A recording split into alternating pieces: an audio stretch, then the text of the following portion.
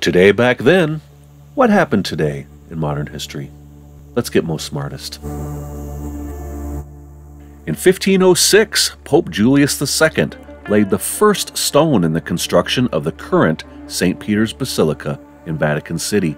In 1738, the Royal Academy of History is founded in Madrid, Spain. In 1775, Paul Revere makes his historic ride warning Boston area residents of an imminent attack by British troops. In 1783, George Washington issues a general order announcing the end of hostilities with Britain, giving thanks to the Almighty, and authorizing an extra ration of alcohol to the troops for celebrations tonight. In 1831, the University of Alabama is founded. In 1861, Colonel Robert E. Lee turns down an offer to command Union armies in the U.S. Civil War. It was the wrong side for him. In 1868, the San Francisco Society for the Prevention of Cruelty to Animals is created.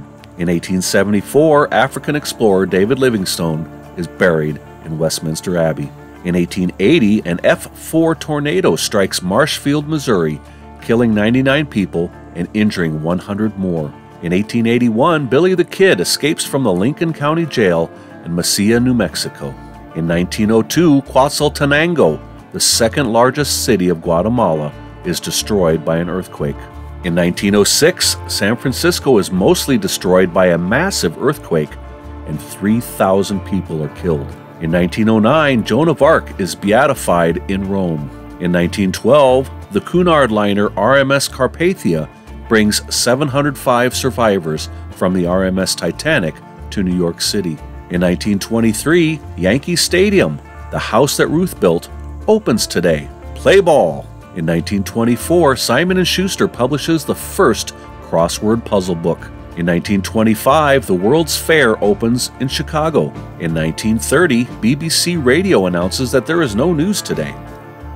I have actually found that to be true often since I started putting these lists together. In 1934, the first washateria ever opens in Fort Worth, Texas. We just call it a laundromat. In 1936, the Pan Am Clipper begins regular passenger flights from San Francisco to Honolulu. In 1942, in what became known as the Doolittle Raid, U.S. Lieutenant Colonel James H. Doolittle led 16 B-25 bombers on a spectacular surprise attack on Tokyo and other Japanese cities. In 1946, the International Court of Justice holds its inaugural meeting in The Hague, Netherlands. Now they get to work on holding Nazis accountable. Also in 1946, Jackie Robinson debuts as the second baseman for the Montreal Royals. In 1946 as well, 3 months after the UN begins operating, the League of Nations dissolves today. In 1949, Ireland becomes an independent republic. Well, at least most of Ireland does.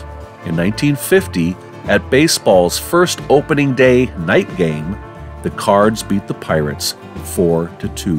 Also in 1950, the Yankees beat the Red Sox 15-10 after trailing 9-0 in the 6th inning. In 1953, Pal Joey closes at the Broadhurst Theater in New York City after 542 performances. In 1955, Albert Einstein passed away today. You know who he is. In 1956, Prince Rainier III of Monaco gets to marry actress Grace Kelly. In 1958, a United States federal court rules that poet Ezra Pound must be released from an insane asylum.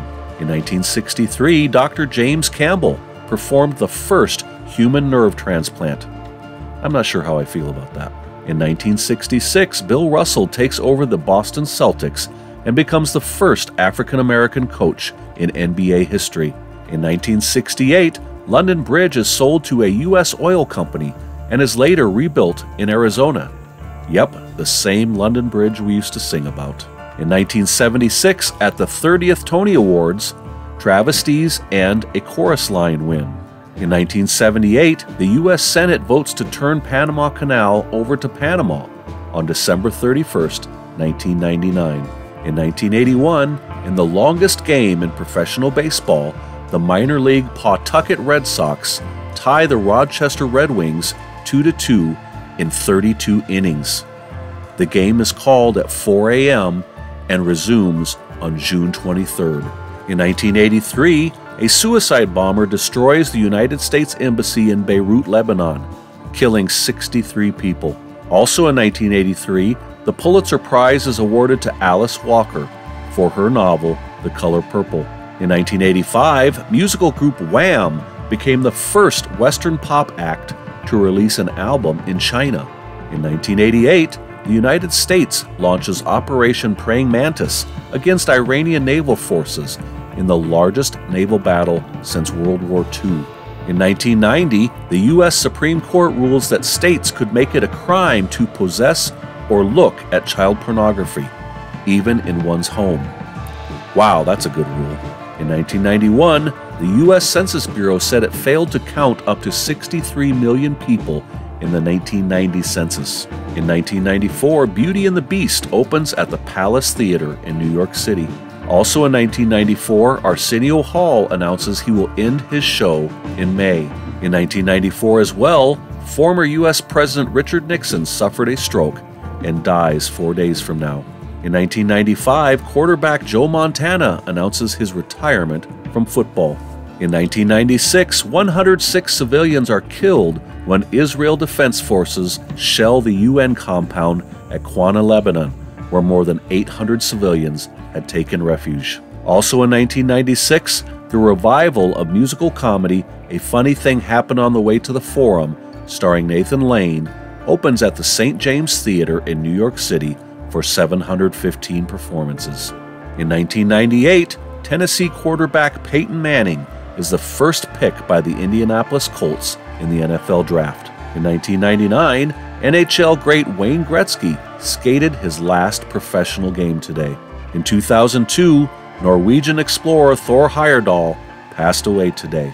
In 2007, a series of bombings occur in Baghdad, killing 198 people and injuring 251 more. In 2010, at the 45th Academy of Country Music Awards, Carrie Underwood, Brad Paisley, and Miranda Lambert win. In 2012, today, America's oldest teenager, Dick Clark, passed away. In 2013, 27 people are killed and 65 are injured in a cafe bombing in Baghdad, Iraq. Also in 2013, 2 Earth-like planets are discovered orbiting the star Kepler-62. I wonder if anyone is home. In 2013 as well, Rock and Roll Hall of Fame inductees include Hart, Albert King, Randy Newman, Public Enemy, Rush, Donna Summer, Quincy Jones, and Lou Adler. And 2 years later, in 2015, the Rock and Roll Hall of Fame inductees included the Paul Butterfield Blues Band, Green Day, Joan Jett and the Blackhearts, Lou Reed, Stevie Ray Vaughan and Double Trouble, Bill Withers, the Five Royals, and Ringo Starr. Again, Pete Best wonders why. In 2018, Black Panther is the first film shown at a commercial cinema in 35 years in Saudi Arabia, as their cinemas are reopened. And lastly, in 2020, the French flagship aircraft carrier Charles de Gaulle reports over 1,000 cases of COVID-19, which prompts an investigation into why and how. So thanks for watching today's episode. I truly appreciate it. Make sure you give me a thumbs up, and I'll talk to you tomorrow.